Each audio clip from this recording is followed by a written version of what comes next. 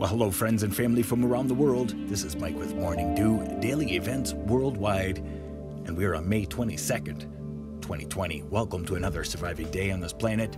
Welcome to the Daily Dew, where we look at space weather, world weather, and earthquakes. A very busy day indeed. Looking at our sun here, 304 angstroms. Still a very active northwestern limb, and as well, a little bit of activity in the Southern Hemisphere. Looking here at another light, you can see 4 coronal holes, and there was one Earth facing. It kind of diminished, but it's that little spot, the Southern Hemisphere, that makes that little flash in the last image there. We're gonna have a quick, closer look at this, and all of a sudden, mainstream media is starting to talk about the grand solar minimum. Gee, I wonder why. Maybe because most of North America is still dealing with cold temperatures, and there's still a lot of drastic changes happening on our planet, and now they're admitting the grand solar minimum, that our sun could be going to sleep, and that it could have disastrous effects on our planet. Isn't that something? Something a lot of us have been talking about for years on YouTube is now gone mainstream. Something they were hushing us about. The possible solar minimum, a solar cycle that happens about every 250 to 350 years. Our last mini ice age in the 1600s is around the last time. Looking here at our real-time solar wind, and we're steady at about 350 kilometers per second. But what's interesting is here the flip in the phi angle back and forth over the past 24 hours. This is the 24 hours for solar wind. It's just that flip flopping away. Quick look at our Schumann resonance for today. Looking at a power of 32.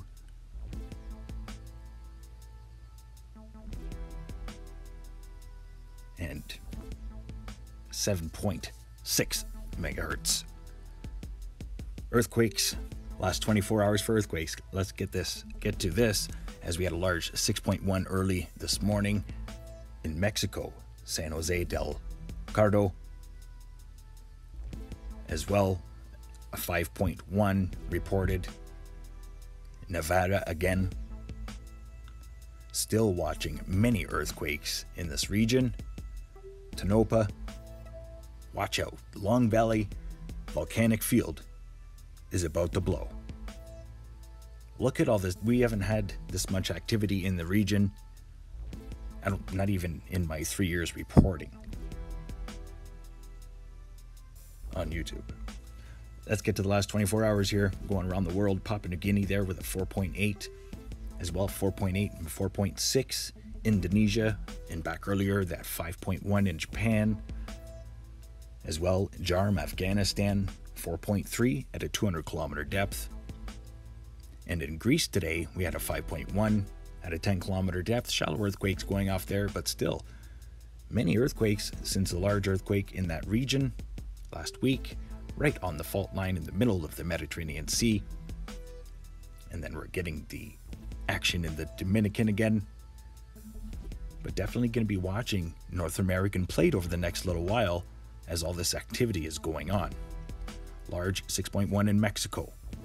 All of the earthquakes in Nevada. And the earthquakes have been spreading straight across the plate. So we had a 2.5 there in Kentucky. It's not reporting. There were other earthquakes in Oklahoma that went through, and as well Tennessee, that are not being shown here. Just looking at the last 7 days for this region, this is where all the activity has been. So stay safe, aware, and prepared. I warned yesterday from my video, the deep earthquake. Watch for a larger, shallower earthquake to follow. That was the 500 kilometer depth earthquake in Tonga. Within 24 hours, we had the 6.1 in Mexico. Around the world, that interesting earthquake in Africa, rare earthquake.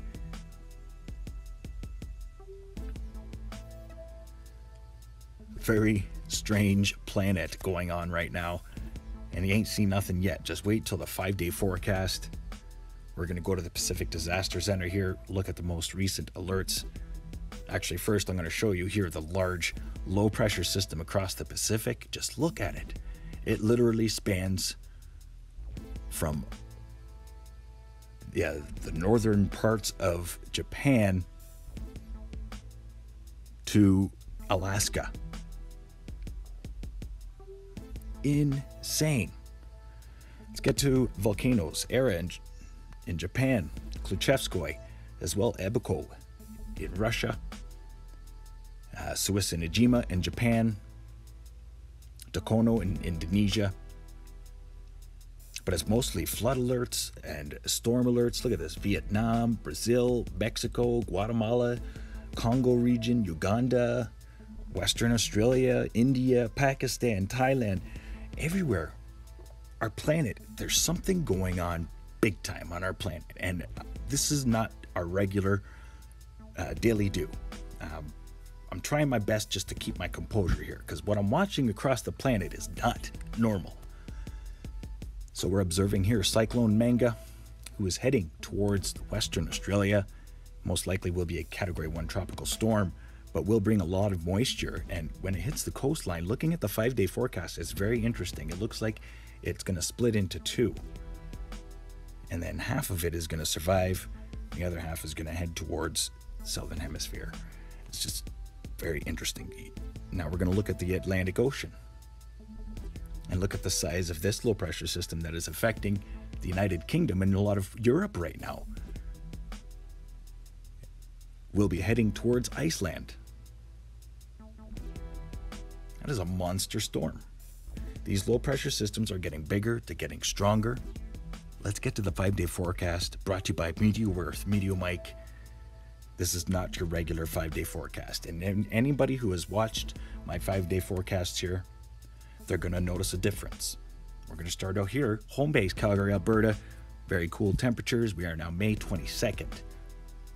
And still, we're getting snow in the lower and higher elevations of the mountains. And then across the east here, warmer temperatures across Ontario. My mom was reporting it felt like 30 degrees.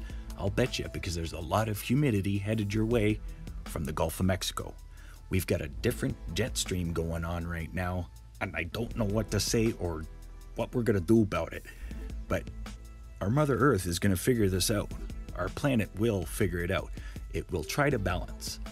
But when we've got low pressure systems that are developing in a very sticky and warm Gulf, stay aware and prepared, my southeastern United States friends.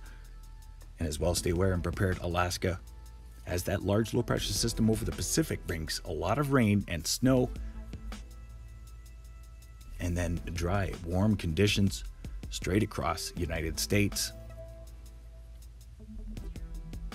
After the 5-day forecast, and then overlooking Europe, cool temperatures across the east, and then that large low pressure system that was affecting the United Kingdom that brought in all that warm, humid air. Like, I don't know what to say or do here. I'm looking at the Northern Hemisphere, and these low pressure systems are all merging into one in the 5-day forecast, like an eye. So we have pretty much one low pressure system that's going to be spinning around Greenland in the 5-day forecast. Very strong high pressure ridges that are just blocking it in the Atlantic. I haven't seen a forecast like this. I'm sorry, guys. I don't know what else to say. Grand solar minimum much? We've got new jet streams. Look at our southern hemisphere versus the northern. This is the 5-day forecast. Look at the size of these low pressure systems. 1, 2, and there's just many low pressure systems that are joining into one. They're joining forces. It's getting stronger. And this is what I've been broadcasting. This is what I've been talking about for 3 years, that it's going to happen. And it's kind of freaking me out that it's happening. I love you all and thank you all for watching. But our planet is going through some big changes. And I appreciate everybody who has tuned in to Morning Dew Daily Events Worldwide, because it's important to have this information shared. My research has proven that we could be on the verge of a grand solar minimum, that by 2030 and maybe even 2050, we could be enveloped into a mini ice age. And I'm not the only one that's talking about it now. So I appreciate everybody watching, and I don't know, did you notice a difference here in the 5-day forecast? Because it has changed. I appreciate y'all watching. Don't forget to smack that like button.